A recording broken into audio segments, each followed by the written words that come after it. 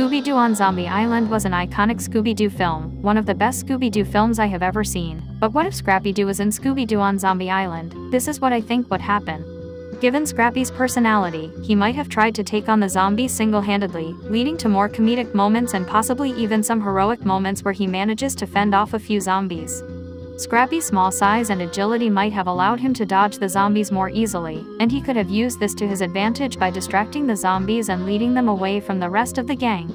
Scrappy's curious nature might have led him to stumble upon some important clues, such as hidden passageways or secret rooms, which could have aided the gang in uncovering the mystery, and Scrappy might also have been suspicious of Simone and Lena, making their fill-in reveal less shocking, but shocking at the same time.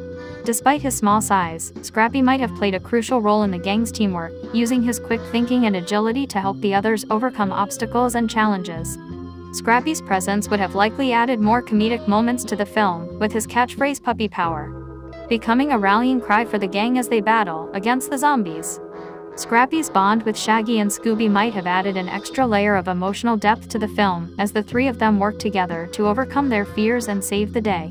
But what do you think? Should Scrappy-Doo have been in this movie? Comment down below your thoughts and subscribe.